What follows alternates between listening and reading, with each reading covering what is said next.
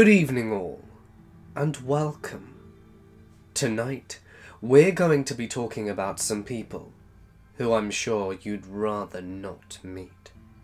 So I hope you're ready, because it's time to get comfortable and let the darkness take control. This took place in Berwick, Maine. It was December 20th of the year 1993, though it didn't come to a complete end until the 21st or 22nd. It's all a bit hazy for me. I was 14 years old, and my dad was no longer in our lives. For reasons I'm not going to get into right now, another experience I will share at a later time. Before you walk into the apartment, you had to go through a door and step into a little room that had stairs to the left of the apartment. Now when you walk into the apartment, you start in the living room, go straight and you're in the kitchen. To the left, up one step, you're in the bathroom. In the kitchen, through the doorway, you're in my brother's room. Through there, go through another doorway, and there would be my room. In my room, there was a door on the left to the exit of the back of the apartment. I remember we were on Christmas vacation for school.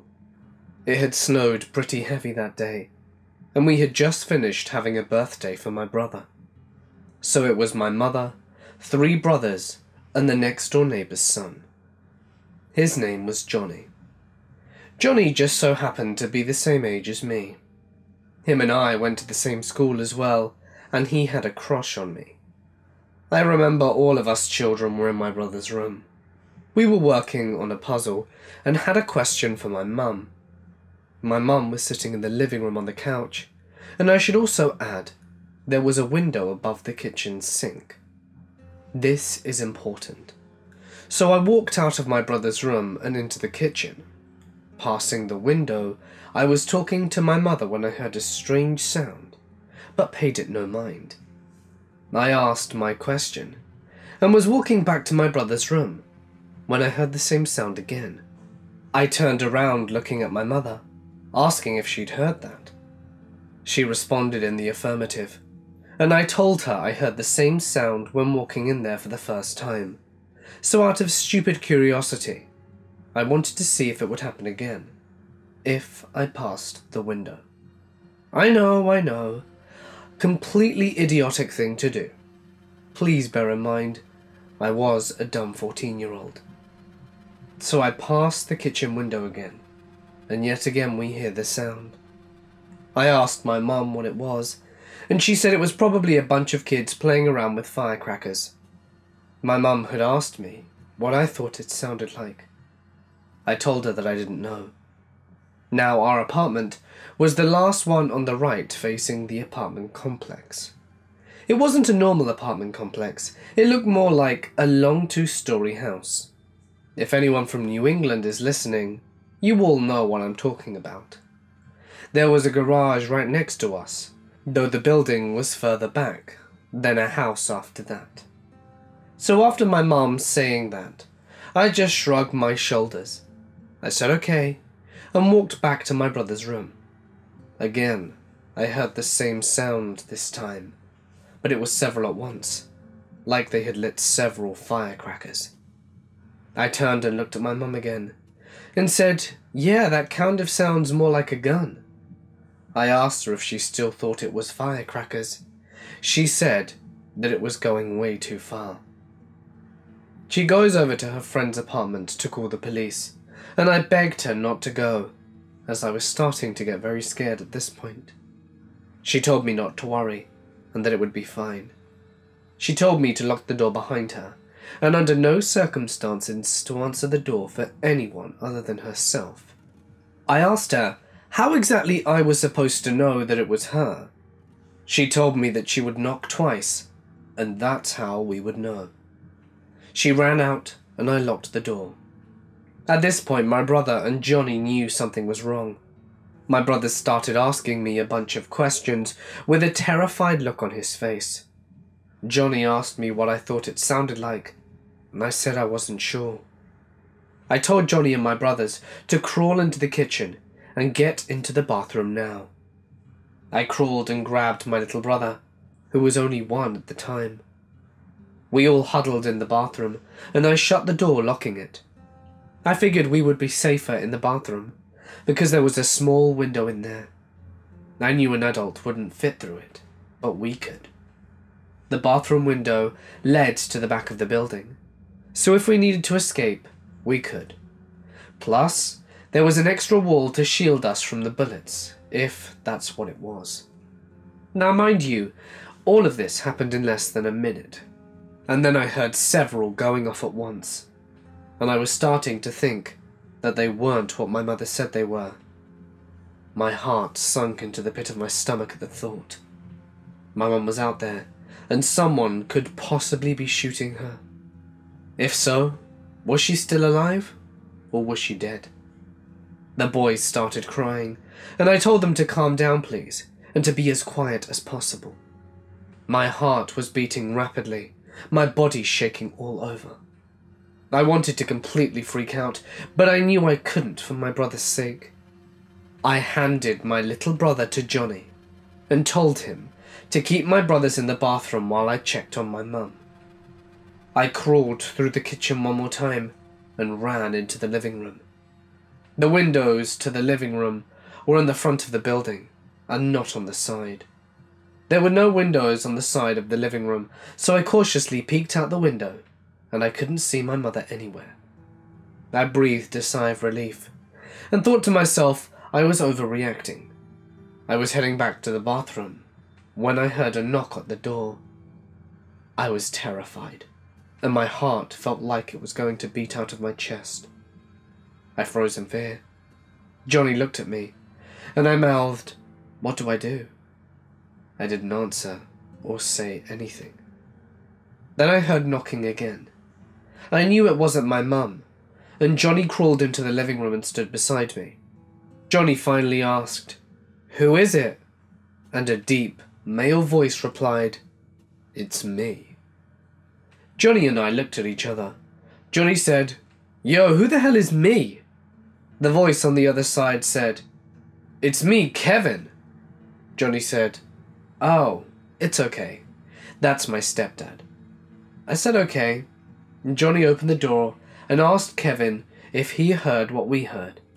He then asked, "What do you guys think it sounded like?" I start thinking to myself, why are all these adults asking us children what it sounded like? Johnny and I both said that we weren't sure. Still being worried about my mum, I asked Kevin if he'd seen her. He said no, and I said okay. And he told us to come and stay at their place until my mother got back. So I went and got the boys, and we headed towards the door, when I noticed Bear standing in the street. Bear was my mum's friend. I looked at Johnny and asked him if he could watch my brothers right quick. He said sure, no problem. And I thought to myself, well, he's out in the street, so it's safe. Little did I know how wrong I was. What happened next still gives me nightmares to this day. It happened so quickly. So I ran towards Bear, giving him a hug once getting to him. I asked him if he'd seen my mum. He said yeah, that she was on the phone with the police right now. I was so relieved, and after hugging him, I stepped back, standing to the left of him. I noticed Bear was looking at the house that was close to the garage I told you about. I followed his eyes looking at the house, myself, and then back at him. Then all of a sudden, I heard the sound again, though this time I heard this ringing or winding sound, and my hair moved slightly close to my left ear. Bear grabbed my right arm. I was looking at Bear. He now had a worried look on his face. Then I heard the sound again, and then blood splattered all over me. Bear had been shot in the face, left cheek to be exact. He screamed out in pain, telling me to run for cover, and to get out of there. I ran, bursting through Johnny's door, blood all over me, shaking and crying. I felt my knees wanting to collapse. I'm asthmatic, so I began hyperventilating. That's when I met Wendy, who would become my best friend for years to come. This was the first time I ever met her. She was on the phone in our kitchen. She looked at me and said, "Who are you?" And I said, "I'm your next door neighbour." I then told her that Bear was shot in the face. She said, "What?" And I screamed at her that Bear had just been shot in the face. Wendy said I had to go and got off the phone. At this point, her parents came into the living room. I'm not going to lie, my memory is a little hazy at this point. I just watched a man get shot in the face, for crying out loud, and his blood is all over me. I remember crying, and then nothing. I think I was in shock at this point. Wendy's mom noticed the blood on me, and she told Wendy to take me upstairs and get me some different clothes to put on. Wendy tried talking to me, but I don't remember what I said. I don't remember how or when my mother got to the house. I remember that we all piled into their small bathroom. There was a door in there that led to an open basement, and it went the whole length of the apartment. In our apartment, it was the living room. My brothers were sitting in the tub. My brother, whose birthday it was, puked in the tub. It smelled horrible. I was sitting on the toilet rocking back and forth, and was hyperventilating again.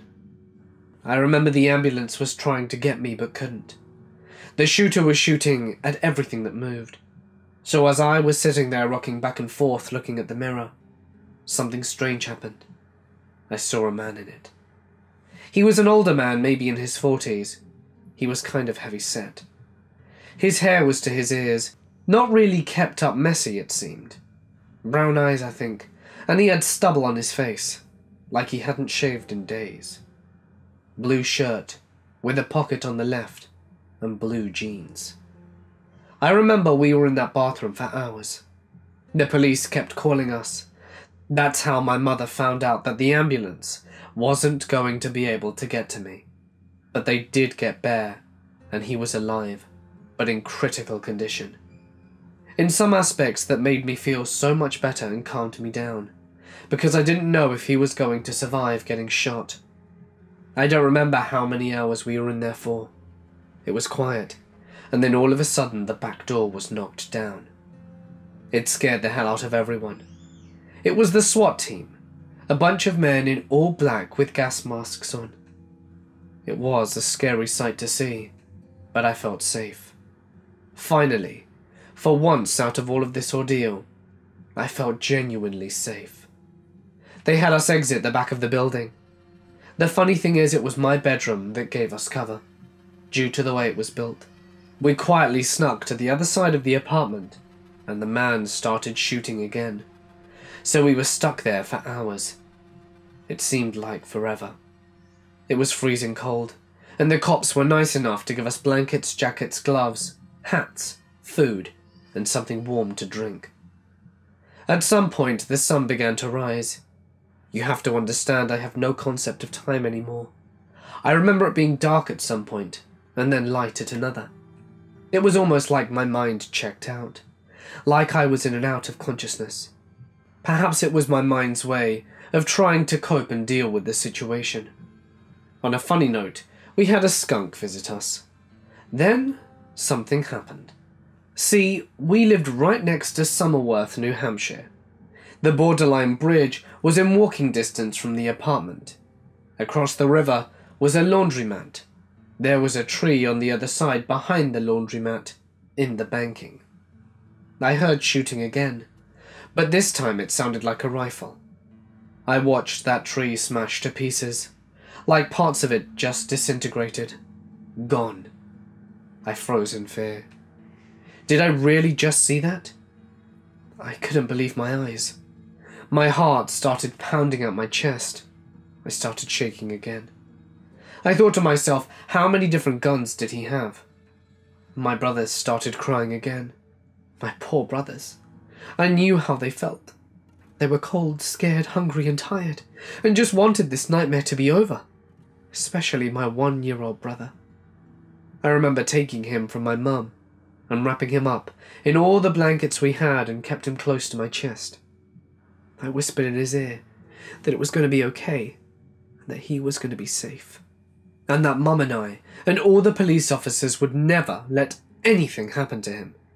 And I quietly sang to him his favourite song, Immortal Babe. See, there's a 13-year-old difference between him and I. Since the day he was born, I've always sang him that song. And it always either puts him to sleep or made him stop crying. At some point, which I don't remember how long it was, the police told us that they were getting ready to move all of us to the town hall, which wasn't that far from the apartment either. They told us to go behind the vehicle in front of the other apartment where Bear lived, and my mother was listening to the police. One of them said that when they say to go as quickly as we can. The police gathered around us and waited for the signal, and we started towards the vehicles and all hell broke loose. He started shooting at us again. The cops fired their guns, and I remember hearing bullets hit the vehicles, and one of the tires going flat. The other police officers guiding us to town hall, and I ran and ran. As we got closer to the street, I noticed the roads blocked off, and people and news crews were standing all around. And because I had a blanket in my arms that was bigger than me because I was only 4 feet tall, looking at all the people, I wasn't paying attention, and I tripped on the blanket and fell to the ground. I remember hearing people scream in terror. Maybe they thought I got shot. I didn't get up right away. I'd hit my head pretty hard on the ground, and I was rattled and confused there for a few seconds. And I was so humiliated and embarrassed to fall in front of so many people. And I'm pretty sure they caught it on camera or video. I remember a police officer picking me up and running with me. I mean, a bunch of guns were being fired, bullets flying everywhere. It was scary. I was terrified. I looked around to see if all my family had made it safely there, and they did. Thank goodness. The police hurried us closer to the town hall building. Then, news people were coming up to us, asking us what had happened. They were talking to my mother. She was holding my sleeping little brother in her arms. I remember taking him out of her arms, holding him close to me. Another friend of my mother's took him for me. While newspapers were talking to my mother and me, there were tons of them. They were talking to everyone. We eventually went to the building. It seemed to be complete chaos. There were police and people everywhere. Police were talking about plans to end the situation. They had blueprints of the building. Medical people started checking us out. And I remember this one guy who I didn't know who he was, but he was of power and importance, with his clean-cut grey hair and a grey moustache and a full round face, full-bodied in a nice 3-piece suit and black shoes. He asked if we were okay, and that they were going to get the situation taken care of as soon as possible, and that we were now safe, and if we needed anything to not hesitate to ask. It was a huge relief to be there. I was able to finally breathe. People asked if we were hungry, and I said yes. They were talking about going somewhere to eat, to get real food. I said yes, please. They were asking us what we would like, and I said pizza. And I believe that's what they got. They put us in an auditorium, and Wendy and I did gymnastics for a while. We ate, talked, and eventually settled down, and I laid down and finally went to sleep. I slept on and off, and kept on waking up every time I would hear a gun being fired. At some point, I finally managed to enter a deep slumber. It was quiet, and I was awoken with a bunch of guns fired and a pause, and then more guns, and then silence. I'll never forget the feelings I felt. An array of mixed feelings. Sadness, because I knew what it meant. It meant that a life had ultimately been taken, but at the same time I couldn't help but be happy, because I knew this whole nightmarish ordeal was over. I quietly cried for a few minutes, then fell back asleep. I remember a nightmare had me wake up, and I got up, and we eventually went back home.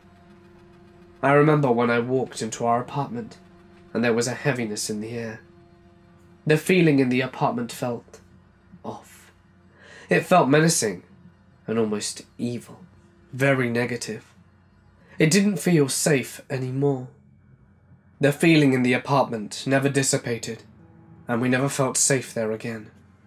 I went into my room and got pissed. My bedroom was trashed.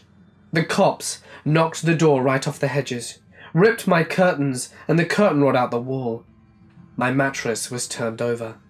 The door never shut the same way again even after it was fixed. And I later found out that my room was used as a stakeout. Bear made a complete recovery. The bullet went into his left cheek and lodged itself into his neck. From what I hear, it's still in there, because he refused to shave his beard off. Well, back when he was a biker. Many years later I found out he wasn't well. He was never the same after the shooting, though who the hell would be, honestly? I know I'm not, and haven't been since. And remember the man I saw in the mirror? Well, I described him to Wendy a couple of days after the shooting, which she later told me described the shooter to a T. Funny thing is, I don't recall ever seeing him, but perhaps I did. To be honest with you, I can't remember his photo in the newspaper. That's how Wendy knew what he looked like. I just can't remember even to this day. All of us kids went back to school after Christmas vacation, but we couldn't deal with it. Kids were coming up to me and asking me a bunch of questions. They wouldn't leave me alone. I went to the office and asked to call my mother, and that I needed to leave. The school understood. They told me to take as much time off as need be. And when I went to leave, the school news crews were there bombing me with a bunch of questions and cameras in my face. People were taking pictures of me, and I felt very unsafe. I couldn't handle it, and we took a leave of absence for several months. We also found out that they threw tear gas in his home. Several times, I guess. But he never came out, and now the police know why. He walked out of his door wearing a gas mask, shooting at the police. It took 2 clips from each officer before he ultimately lost his life. Afterwards, they went into his home and were horrified. They had found different types of medication. He had an arsenal of guns of all different types. He had dug an underground tunnel from his house to his shed to reload his guns. There was a bunch of ammunition in the shed. The cops also informed me that the swooshing sound and my hair moving was a bullet. They told me had I moved my head any more, he would have shot me in the head. Dead. They told me I was very lucky to still be alive. The shooter was in fact my neighbour. His name was Patrick Wood. He was ex-military. Makes sense why he was able to evade the police for so long. His wife had left him, taking her son and daughter with her. Then he found out he was terminally ill with cancer. That would explain the different types of medication. With all of that taking place, I can't help but think this is the reason why he snapped. I mean, it would be a good reason for someone to go off the deep end. Now I want to make this perfectly clear right now. I pass no judgment on his wife, nor do I blame her or anyone else for the matter of his actions. Those were his actions alone. I'm sure she has good reason for why she left and taken her kids too. I actually went to school with their daughter, and I know everyone is going to think I'm crazy for what I'm about to say. But don't misinterpret what I'm going to say. Just hear me out. I can't help but feel bad for him in some ways. I feel sorry for him. I mean, humour me for a minute, will you? Close your eyes, put yourself in his shoes. Your wife and kids are gone. You're still living in this house filled with years of memories. Then you go to the doctor and find out you're dying from cancer? You drive back home to find an empty house. You're just sitting there with your own thoughts and emotions. You're sad, angry, feeling pure hate, rage, and pissed off at God and the whole world, and you're all alone.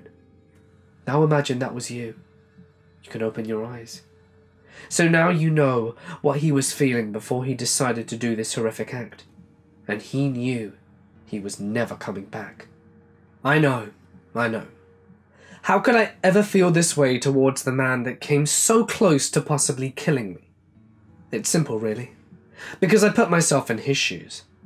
I now understand what led him to do this horrific act that permanently affected my family and all the people around me. Though I myself, personally, would never do what he did. I would have dealt with it differently. But honestly, deep down, I feel like if he wanted me dead, he could have killed me when he had the chance to. But for some reason which I can't explain, he didn't. Maybe he saw his daughter in me. We are around the same age. And that's why he decided to spare my life. Because we weren't that far away from him. I mean, come on. He shot Bear right in the face. He's ex-military. He knows how to aim the target and terminate. He could have killed both of us. But he didn't. So it leads me to believe he wasn't as bad a person as the people made him out to be. Because no one lost their lives in that shooting other than him. And that is saddening. It is to me. Maybe if someone had been there to help him, or if he got the professional help he needed, maybe this would have never happened, and his life wouldn't have ended in such a brutal manner. Don't think I excuse what he did, because there's no excuse for it. What he did was wrong on every level. Morally, it was wrong. Over the years I have since forgiven him, but I've never forgotten what he did. While writing this, it dawned on me the anniversary of the shooting is coming up next month. I always get nervous around Christmas. This experience has changed mine and so many others' lives forever. I always thought shootings only happened in movies, but I learnt this is not the case. This experience has left me never feeling safe no matter where I go. It's caused me to never feel safe at home. I think people have a false sense of security whenever they think they're safe in their homes. It made my insomnia worsen. It made me into an introvert. I'm a homebody, and I don't really leave my home at all. Only if I have to. And even then my anxiety is horrible. I start to have major panic attacks, cold sweats, heart racing, laboured breath, feelings of nausea, and feel like I'm going to pass out. I always look over my shoulder, watching people, being aware of my surroundings. I don't trust people at all, though I had trust issues before this. But it didn't help in the slightest. It's caused my PTSD to worsen. I'm always on guard, in defense mode, and I've had several years of therapy. It hasn't helped with everything, though some of this has helped me with other traumatic events that have taken place in my life. I messed up. I'm a mentally broken person because of this event, along with the string of traumatic events that followed. But in some sick and twisted way, it also made me a stronger person for it. It made me the person I am now, which, if I'm going to be honest with you all, and myself, I can't say it's all a good thing, because it's not. It is what it is. I know I'm the only one who can change it. I'm more resilient, adapt to any environment or situation quickly and easily, more perspective and initiative. I'm a fighter. I don't take crap from people anymore, and I'm extremely protective of those I love. Though people wouldn't know it by looking at me, that I've been through a lot. I seem pretty normal on the outside, and that's because I've gotten really good at not showing on the outside. You can't show fear to people, because some people will see you as prey. So people won't ever see what's going on the inside. I prefer to keep it that way, to be honest. I have to admit, I've never written or spoken about this. It's been rather nerve-wracking, and has put me on edge. I mean, I vaguely have talked about it, but in therapy, but that was years ago. It's brought up a lot of feelings to the surface again that I don't like. I tend to keep these feelings buried deep down, and that is exactly what I am going to do again. This story takes place in the 80s, when I was about 7 or 8 years old. I'm a 37-year-old woman now, but I still think I carry some trauma from this particular incident. At the time, my parents had just purchased an old fixer-upper for cheap that needed to be totally renovated inside in order to bring it up to code and make it habitable. In the interim, they found a cheap place to live which just so happened to be in a mobile home park. Back then, it was a fairly well-kept place that consisted mainly of the elderly and a few younger families that were just starting out. I recently revisited the place just to see what it looked like now, and it's basically turned into a white trash drug den. It's really sad, but I digress. We'd been living there for a while when the older couple that lived next to us decided to move out of state to live closer to family. Their mobile home sat vacant for about a month before a younger couple with 2 small children moved in. The first thing my friend Joey, who was the only other kid in the neighborhood my age, and myself, noticed was how weird the oldest daughter was. She was younger than us, probably only 3 or 4, but she was spooky. Her parents would let her sit in the window naked and stare at us while we were playing outside. She'd sit there with her face and hands pressed up against the glass and just stare. When she would come outside dressed, she'd wander over the edge of our driveway and stare at us from there. I can't remember ever hearing her speak, and if we spoke to her, she'd run home. AKA, she was really weird. The patriarch of the family, the psychopathic meth head, who we will call PMH for short, had an apparent visceral dislike for anything resembling a feline. It's important to note here that we lived in an area with a lot of feral cats and pet cats that would roam around outside. Many of the elderly in the community loved to feed and care for the cats, so they weren't really that afraid of people. We had our own indoor cat, Princess, and had more or less adopted 2 strays that had taken to hanging around our yard. One was feral, long-haired and grey, and a white female. My friend and I named her Kitty. Kitty was just becoming trusting enough that she'd let you get close enough to touch her, which makes this story even more upsetting in my opinion. The other cat was large, a black tomcat that everyone called Toby. Toby was rough-looking, blind in one eye and completely missing an ear, but it was obvious that he'd been someone's pet in the past, because he was a complete snugglebug and absolutely loved to be petted. I loved that old cat.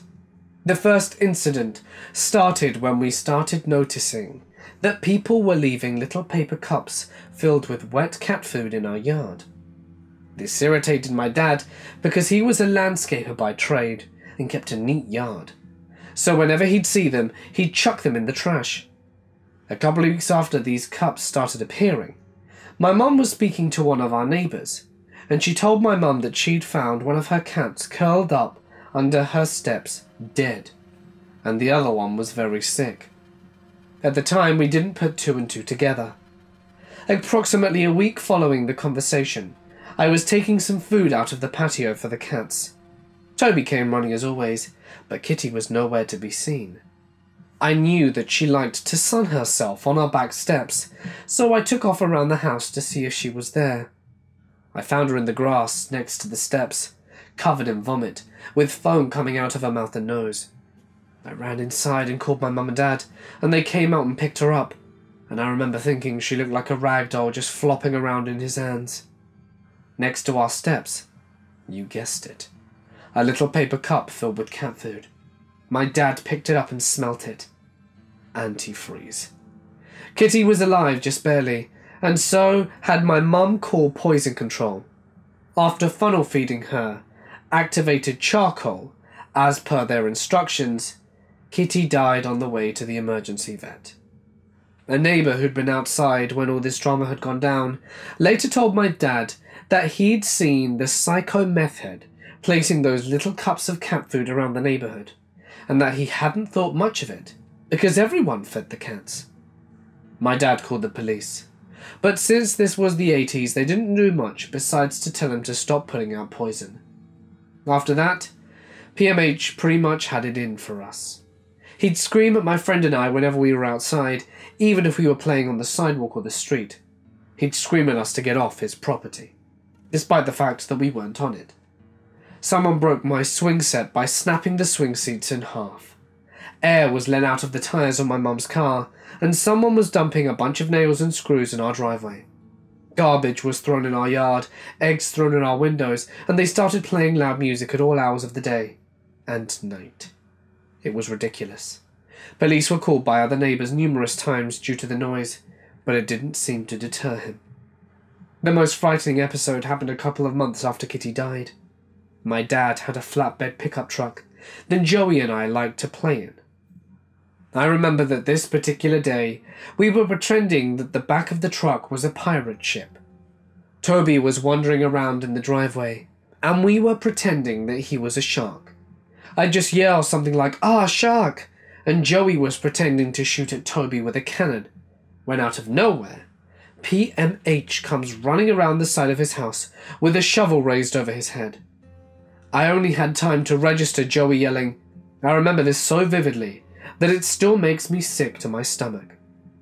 He hit Toby square in the back, and I heard a crack, and his back legs went out, and I still wasn't sure if it was me, Joey, or Toby, but someone was screaming. Toby was trying to drag himself away, and PMH raised the shovel again and brought it back down. There was blood, and I'm fairly certain I saw one of Toby's eye sockets pop out. Joey and I were both screaming and crying by this time, which had drawn the attention of our parents as well as some of our neighbours. Joey's mum called the police, and my dad confronted him. I didn't see what happened after that, because my mum took both me and Joey inside and tried to calm us down, but later learnt that PMH threatened my dad with the shovel, and they got into a physical altercation that ended with my dad punching the guy in the face and taking the shovel so he couldn't hurt anyone. The police showed up and arrested PMH, who was apparently high as a kite on something, and he ended up being charged with possession. I think unfortunately back then, animal cruelty laws were a complete joke. Thankfully, not long after, our house was complete enough that we could move, and I didn't have to see him anymore. Not too long ago, I learned that he had been busted for making and distributing meth. I can't say I'm surprised. Once a psychotic loser, always a psychotic loser. I have 2 stories to share. Okay. For reference, I am a 22-year-old female, living in South Africa. South Africa is a beautiful country, but unfortunately, it's not all that safe. You cannot safely walk on the streets or take public transportation. My story begins when I was 15, and I wanted to get some new clothes. My mum dropped me off at a shopping centre close to my house. I walked around, feeling so cool to be shopping by myself. As I'm walking, there was a man sitting on a bench wearing blue overalls, looking like he was a construction worker, and about his mid-30s. As I walked past him, he whistled at me and said, "Hey, sexy," and I was really creeped out, and didn't respond and just kept walking. I looked over my shoulder and saw that he was now walking behind me. He yelled out again, "Hey, beautiful." Keep in mind I was a 15-year-old girl, and this guy was double my age. When he looked at me, it wasn't friendly, or as if he was joking. He gazed at me like I was a piece of meat, and he had malicious intentions. At this point I was scared and didn't know what to do. In the moment, I ran around the corner and hid in the nearest store. Once I was in the store, I went back and called my mum, asking her to please fetch me out of there as soon as possible, because the creepy man was following me. This incident happened last week, when I was going to fetch my friend for varsity. My friend May goes to the same varsity as me, and only lives 10 minutes away from my place. We only became friends in April this year because she's an idiot and was in the wrong class for most of the first semester. I even remember when my class wrote on one of our first tests that my friend Tasha turned to me and said, "Dude, Some people really don't come to class. Did you know we had an Asian in our class? I chuckled and replied, Dude, it's crazy how people don't come to lectures. Let me just make it clear I'm not racist at all. She just stuck out like a sore thumb, being the only Asian in our class. We wrote our test and went home. A few days later, I was doing a psychology assignment and was stressed out of my mind. At the time, I was speaking to a guy that I'd only been on one date with. He seemed sweet, but when I told him that I wouldn't be on my phone for long because I needed to finish my assignment, he fought with me, saying he is more important than the assignment. I dealt with a lot to try and make a relationship work, including telling my best guy friend that I wouldn't be able to see him for a while because my new boyfriend didn't want me to have any guy friends. At this point I thought I'd had enough, and told him it was over and blocked him. As soon as I blocked him, my phone buzzed and my varsity group was going crazy with messages about the assignment. But then the strangest message came up. I'm selling a tarantula if anyone's interested. I responded with, What the hell are you doing with a tarantula? And I kid you not, this was the response. It's hot and creepy, but more creepy now, so I want to sell it. We decided to DM so that he wouldn't bother the rest of the group and began talking about all kinds of random topics. I look at the profile picture, and it was a really attractive guy. So I thought to myself, why would someone name their son May? He was funny and pretty good looking, so I was happy to meet him the next day at varsity. I arrived at varsity and handed in my assignment and went to class. I walked into the lecture hall and found myself with my friends and chatted with them while waiting for class. As we were chatting, I messaged May and asked where he was. He said that he was coming and just running a bit late. I told him he'd better hurry, because the lecturer had just walked in. The lecture begins, and a few minutes later, I feel someone tap me on the shoulder. I turn around to see an average-height Asian girl with glasses. What happened next blew me away. She holds out her hand and says, Hi, I'm May. I look at her confused and introduce myself. Once the lesson was over, I asked her who her profile picture was, because it clearly wasn't of her. Turns out it was of her boyfriend at the time, and this was the start of our friendship. She's a crazy funny girl who is actually half Chinese and half Afrikaans. We always make dark or sexual jokes, and she's honestly one of the sweetest girls I know. We became really good friends, and when she mentions that she takes the train to varsity, I offered to drive her because she lives so close. So now skip ahead a week. I arrive outside her driveway waiting to pick her up, and she's not ready, as usual. So I play some music, have a smoke, and just chill in the car until she's ready. I do this quite often, because May is always late, so this isn't new for me. I'm in the car waiting, and when I look to my right, I see a man about mid-40s wearing jeans, a black t-shirt and a blue jacket. He's standing outside the driveway of the next-door neighbour's house, so I assume he's there for the neighbours, and I go back to minding my own business. I look at my watch and the girl is still not here. Typical. I turn my head and see this guy now staring at me with a mouth open. It's rather creepy, but I let it go and get back to music. After another 5 minutes I look again, and the man is still staring with his jaw dropped. Now I feel creeped out. I decide to roll out my window just in case. Keep in mind this is in Johannesburg, South Africa, and it's not the safest place to be, and this was a few weeks before my cousin was involved in a home invasion, and was beat and violated, so I was aware of what was going on around me. I am definitely not feeling comfortable, and now looking a third time the man was still staring, and did not move an inch. I decided to call it quits, so I phoned May and asked if she could please hurry and open her gate, because there was a creepy guy outside. She let me in, and her dad is actually angry that I was waiting outside to begin with, saying how unsafe it is. He's right. But to be fair, if May had been ready, I wouldn't have been waiting around. Anyway, we get in the car and open the gate, and I'm relieved to see the man is gone. I have no idea what he's capable of. He may have been mentally ill, or deciding if he was going to attack me. I'll never know. May joked about saying how he probably thought my car was sexy, and was debating whether to bang it. So creepy old man, I hope we never meet again. I am a 17-year-old junior, and all of my life, I have never really had any creepy experiences from a total stranger. Well, that changed not long ago, during the second week of August. So every year my band goes to this college, and we spend a week there practicing the songs for the marching season. On the first day, I got to my school early in the morning with my brother to help load the truck with all the instruments. And after lunch, everyone in the band got on the bus and headed straight for the college. When we got to the college, we unloaded the truck and had dinner after that. Now my band has 3 long, boring practices each day, and that's in the morning, afternoon, and evening. Then there is family night, where we play games with the seniors in my band and earn points, and the family with most points wins. You're probably wondering why the heck I'm giving you all this boring information about band. What does it have to do with a scary story?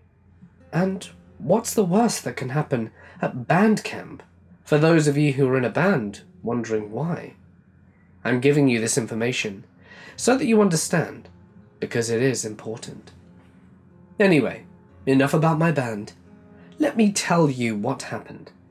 So on the second day, I got up early to head over to the college gym, which has locker rooms, an indoor basketball court, and classrooms. All of the instruments are in gym, and they stay there when we are done practicing. I happened to be in the front of the ensemble, and this year, instead of being a percussionist like I've always been, I'm a bells and chimes player instead. So front ensemble just stays by the gym where the color guard does their morning exercises before disappearing for the next 2 hours to go somewhere else to practice the choreography for the show. After doing those boring exercises for the next hour, we practiced the song for a little bit, and my instructor made all front ensemble go their separate ways to practice on our own. I went to this shade so that the chimes didn't heat up while I was practicing. I had already memorized the first movement of my part during band workshops, and I was pretty excited about getting my part for movement 2 on the show.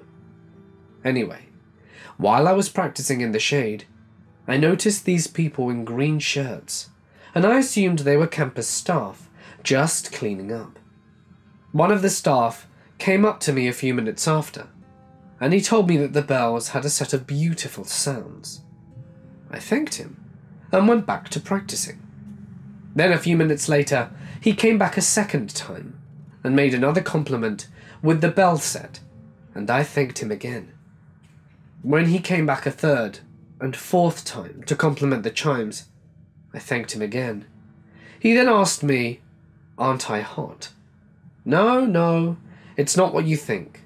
You see, I wore a sweater that day, and I could see why he was asking me that.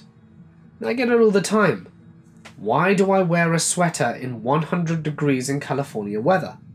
But that's a story for another time, on why I wear a sweater 24/7, and it's not scary related. So I told the guy, no, I'm not hot at all. I'm totally fine with wearing a sweater in hot weather. He let me be, and shaking my head, I went back to work on practicing. At the night practice, I noticed the guy again. In my head, I was like, oh, it's that guy from earlier that was complimenting the bell set. I saw him go right by on the field on a bike, and I didn't see him again. I shrugged my shoulders and thought nothing of it, and went back to playing with the band. The next morning, things got even weirder. I got my part for movement 2 on the show, and I was pretty excited about it. I happen to be one of those people who are fast learners and can get a task done pretty quickly. The next morning, things got even weirder. I got my part for movement 2 of the show, and I was pretty excited about it. I happen to be one of those people who are fast learners and can get a task done pretty quick. After doing those boring exercises like always, my instructor made us go our separate ways again so that we could practice on our own. I went back to my usual spot and got right to work on my new part. I saw the same guy from yesterday again and thought, Oh, there's that guy again that complimented the bell set. A few minutes later, he went up to me and started complimenting the bell set again. Then he all of a sudden started complimenting me, and how the part I am playing for bells looks pretty hard. And in my head, I had all these thoughts just coming in. Okay, why the hell is he complimenting me? Can't he compliment anyone else in the pit other than me? And why does he mean my part looks hard? He is the guy that looks like he has no experience with music whatsoever. But being the sweet girl that I am, I thanked him for his compliments and went right back to work. At some point, I ended up practicing in the sun because there were so many bugs against the wall in front of me, and I can't stand bugs at all. A few minutes after practicing in the stupid sun and heat, as I'm still wearing my heavy sweatshirt, I got a little confused with my part. I went to my instructor for help. After I got the help I needed, I made my way back to my spot. I checked my phone to see what time it was, and how much time we had left before lunch. When I looked up, when I was a couple of feet away from the bell set, I saw the same guy again. And this time he was playing with my bell set. I just froze in place and had more thoughts circling my head. What is this guy doing playing the bell set without my permission? Why does he have such an interest in me? Why can't he talk to anyone else in the pit instead of going to me? This guy then notices me, and he puts the mallets I was using right where I had them before, and I went to go talk to my instructor. The guy just smiled at me and told me that the bell set sounded beautiful, and he asked me if it was brand new. I told him it was, and that I got it before the season started. And then he started asking about the chimes, and I answered his stupid questions. He eventually left, and shaking my head, I thought it was nothing again, and went right back to work.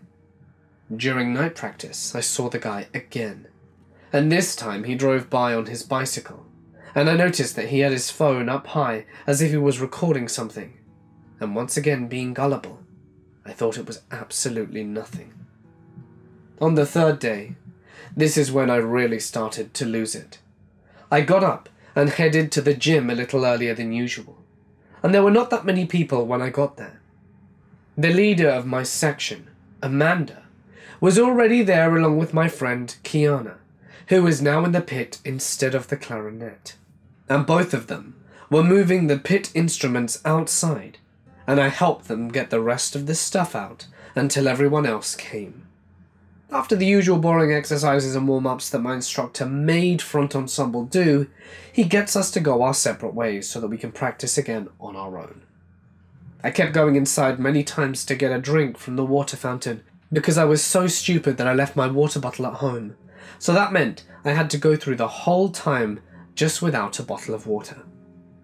When I went there for the 15th time to get a drink, and was cursing myself for being such a clueless, pathetic idiot, for leaving her water bottle at home and walking out of the front door without it. As soon as I got there, the guy came from yesterday and came up to me out of the blue and asked me, "What size shirt are you?" I was frozen in shock and had no idea what to do. "What?" And he asked again, "What size shirt are you?" Still being in shock, I said, "Eh?" He asked again. And then he asked me if I wanted a shirt, and seeing no way out of this situation, I said yes, and told him I was a size small. He went through this door that was by the water fountain and left. As soon as I got outside, in my head I was like, what the hell just happened? I felt sick and went back inside again, but this time it was to use the restroom. I was in there for a long time, not only to do my business, but also to think about what just happened a few minutes ago. After I was done, someone just a few stalls down, on my left, flushed at the same time I did. I get a little creeped out and rushed from the stall, and as I was washing my hands from the mirror of the sink, I saw someone's feet from the other stall, and I realized I wasn't alone in the bathroom the entire time. When I dried my hands, the person stepped out of the stall. It was a lady who was wearing the same green shirt that the man was wearing, and by now I was freaking out, and I quickly rushed out the bathroom. While walking down the hallway, in my head I had all these thoughts, like what the hell's going on? Why is all this stuff happening to me? Did I do something wrong, just to end up in a situation like this?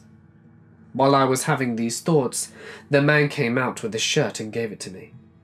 He told me he found a size small for me, and that I can keep it, and change out of my sweater, because of how hot I looked with it on. Now, I happened to be great at acting for a band nerd, so I played the sweet girl character and acted all excited and happy and thanked him for the shirt. The shirt was for a track team at the college, and it looked a little big on me, but it would do. He asked me if it was fine if he washed it for me, but I told him thank you no, and that I'd wash it when I got home. He let me be, and still with a super fake smile on my face, I walked outside and just stood there behind the bell set under the shade by the gym. I looked to my right to see my friend, Victoria, who was now in front ensemble instead of playing the baritone, helping the new girl Natalie practice the vibraphone. And then there's this girl Kiana, who's practicing on the synth. I look to my left and see my instructor on his iPad mini looking at the music.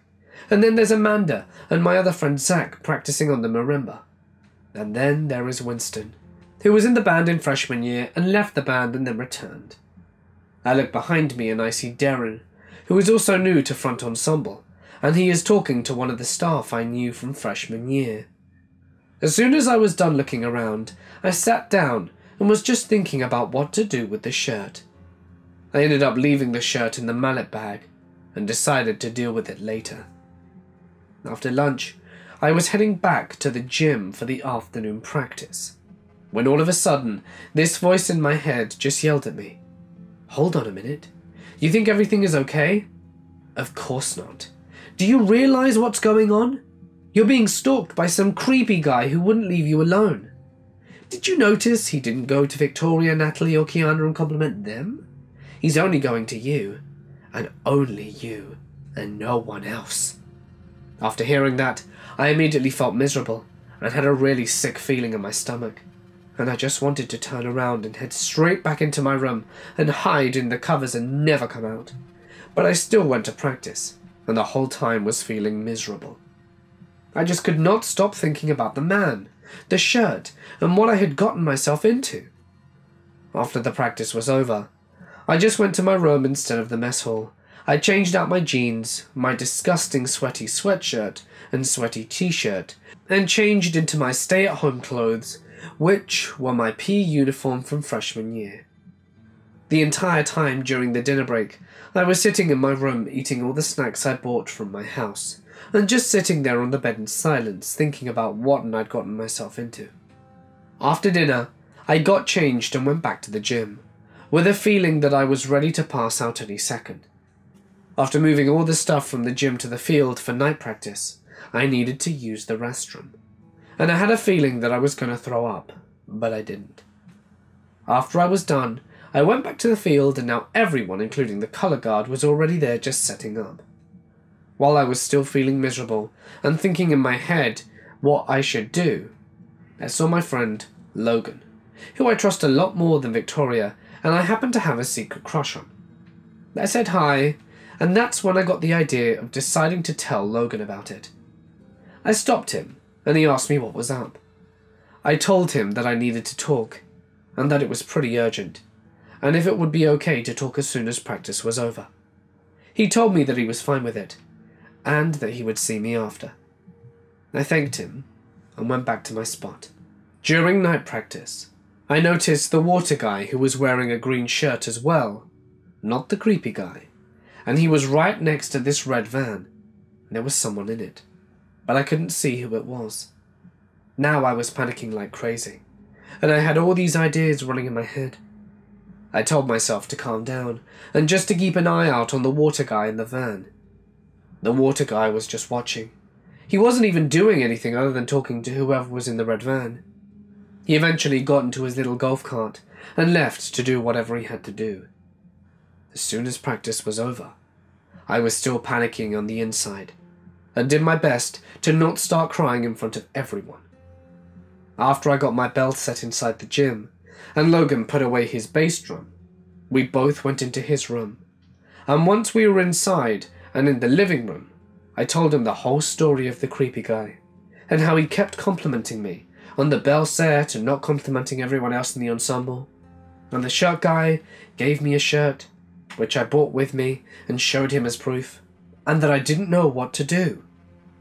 After I told Logan the whole story, he told me that was creepy, and that the situation I'm in sounded pretty serious. Definite stalking. He told me that I should tell my teacher, or even my instructor, so they would know what to do, and I wouldn't have to deal with the creeper guy alone. Logan thanked me for telling him, and that I shouldn't keep something like that to myself, especially if it was serious, and he asked me if I wanted him to be with me while I tell my teacher. I said yes. So after the band activity, I went to my teacher, and Logan was with me the whole time, as I told the teacher the situation I was in and showed him the shirt. My teacher thanked me and told me that he'd keep an eye out for the guy so that he could talk to him. As Logan and I were leaving, I noticed that my teacher called Zach over.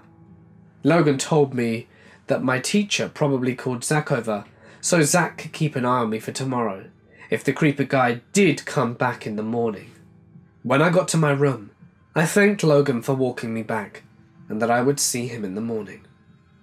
After we said goodnight, I immediately had a shower and changed into my PJs, and after a while Victoria came over, and she told me that she noticed I was with Logan the whole time, and asked me what that was all about, since she sort of knew that I had a crush on him. Since I trusted Victoria, and I knew she wouldn't tell anyone, I told her the whole story the same way I told Logan, and showed her the shirt the guy gave me. After I was done telling her, she told me the same thing Logan told me, that I was in a serious situation, and definitely had a stalker. She told me it was good that I told an adult about it, instead of keeping it to myself, which I'm glad I didn't, because it was eating me up on the inside. So to lift up my spirits, she invited me to the common room after call time, and that she would be getting people after call time. After call time, I went to the common room with Victoria and her roommates, who I was also friends with, and Kiana. I had a fun time with the girls and my fellow bandmates, and after it was all over, I went straight to my room and got into bed, and cried myself to sleep big time. Next morning, I didn't want to go to practice, because I knew I would have to deal with the creepy guy again. After getting dressed and not eating breakfast, I met Logan by the elevator on the first floor, because he didn't want me to walk to the gym alone, and we walked together there. Instead of doing the usual boring practices and warm-ups like always, everyone had to bring the front ensemble equipment to the field, so I was glad I didn't have to deal with the guy. The morning practice went well, and I forgot about the creepy guy until my teachers came to me after the practice was over. He told me that he talked to the guy I described to him last night, and he told me the guy was looking out for me, because I was wearing a sweatshirt and he gave me a shirt so that I could change into it instead of wearing sweaty clothes. I thanked my teacher for telling me that, and I moved the bell set to the truck with everyone else so we could load up and head back to my high school. It's been nearly a month, and I'll never forget that moment in band camp, and it wasn't the first time I've had a weird experience there. But that is a story for another time. The day before school started, I was hanging out with Logan at the park across from school, and he told me his roommate overheard our conversation from the night, and he told Logan that it was a good idea to tell an adult about the situation, and that he didn't tell anyone about what he had heard. Then when school started, I was talking to Victoria about the incident. She told me that she was sorry I had to go through all of that, and that I shouldn't deal with something like that ever. And even though it's been nearly a month, I still feel sick thinking about the incident, and I still have the goddamn shirt the guy gave me, and I plan on getting rid of it, instead of wearing it, because it would just make me feel worse, and I want to do whatever I can to forget it happened. So that's my story, and now if you excuse me, I have practice to go to. Take my advice. If you're ever in a situation where you can't get out of it like mine, don't be afraid to tell an adult or anyone else. And this is a message to the creepy guy at band camp. Let's not meet again. Hey guys, it's Mort here, and thank you so much for listening.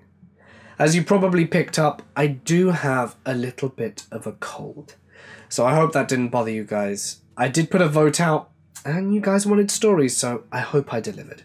If you enjoyed, please don't forget to drop the magical like and leave a comment with your thoughts, as it really helps and goes a long, long way. If you're new here, I don't often sound this ill, so stick around and subscribe and press the bell icon so that I can impress you on other days, as I do post every night, to make sure you have your nightly spooks. If there's a story that you wish to share, feel free to email it or post it to my Reddit page. Funnily enough, all these stories were submitted by awesome subscribers like you guys, so thank you. It was awesome sharing your experiences. But anyway, for now guys, I'm gonna sign off. Stay awesome, and I'll see you in the next one.